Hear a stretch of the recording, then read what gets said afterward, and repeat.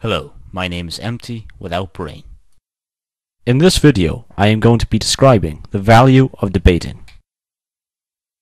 Having a debate about a topic can make the learning fun. Unlike academic games where the winners are the ones who memorize the most facts, a debating competition or any debate introduces a whole new world of ideas to understand why something is true. Every answer we find needs to have a why at the end of it, so we can explore, investigate and discover more to enhance our understanding.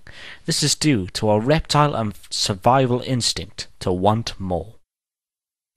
The competitive debate promotes 6 key elements of critical thinking to enhance an individual to become a critical thinker, so they can use evidence skillfully and impartially to organize their thoughts and articulate them coherently and consciously, to determine the differences between logically valid and invalid references, to learn individually and have the desire to do so, assess verbal arguments and irrelevance and phrase it in essential terms, and to question their own views and attempts to understand assumptions that are critical to those views and the implications of the views. Robert Reich, the former Secretary of Labour and now Professor of Social and Economic Policy at Brandeis University, has depicted the competitive debate as the great leveller. In the British parliamentary debating format, there are 4 positions on each of the 2 teams. In this kind of debate, the motion describes the problem and proposed answer. For example, should we criminalize adultery?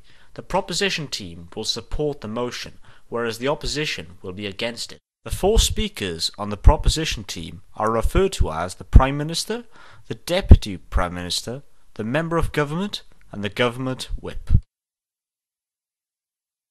The second team is referred to as the opposition. The names of each of the speakers in this team are the Leader of Opposition, the Deputy of Opposition, the Member of Government, and the Opposition Whip. To outline the roles of each of the speakers, I will illustrate the order in which the information needs to be structured in order to create an effective argument. The role of the first proposition is to define the motion, propose the mechanism to solve the problem, explain what the problem with the current mechanism, and provide some reasons why the proposal model would be more effective than the current model through 3 substantive points, as well as describing a summary of all the points. The role of the first opposition is to present a rebuttal to the proposition's main points regarding their mechanism and outline 3 of their substantive points defending the current model, and briefly sum up the points made.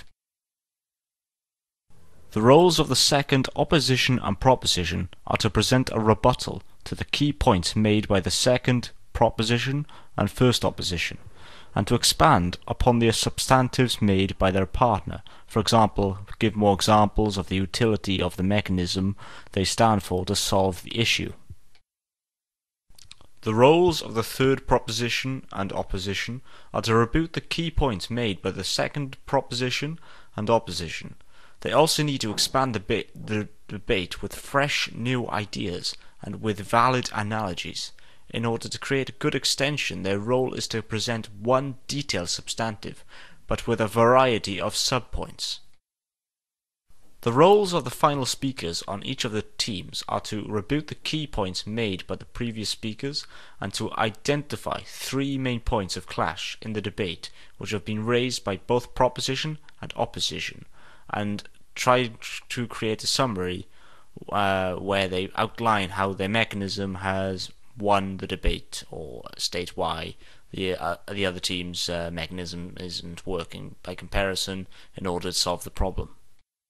So, in a nutshell, after all the speakers have finished, the judges will discuss with each other to determine which of the teams presented the best and most persuasive arguments. This is one of the stages proposed policies and laws have to go through in order to become established.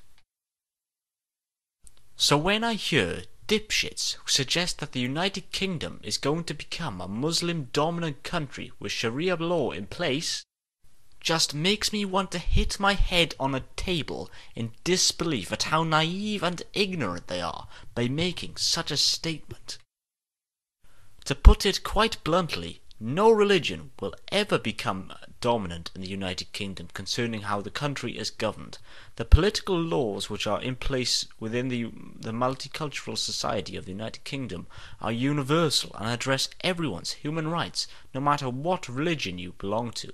So to suggest that any religious set of standards will become dominant in the future is a claim made with no foundation of substantive evidence to support it, which is exactly why it would fail in a debate. However, I would like to propose a British parliamentary format of debate where the motion is, does a God exist?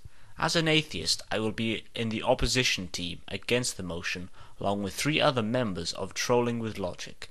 I will invite any 4 creationists or deists to take part in the role of the proposition, and the judges will be the viewers.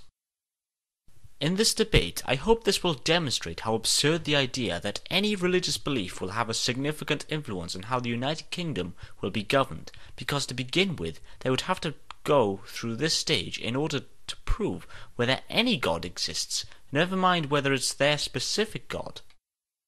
So I invite you to take part in our challenge and message me so we can make arrangements.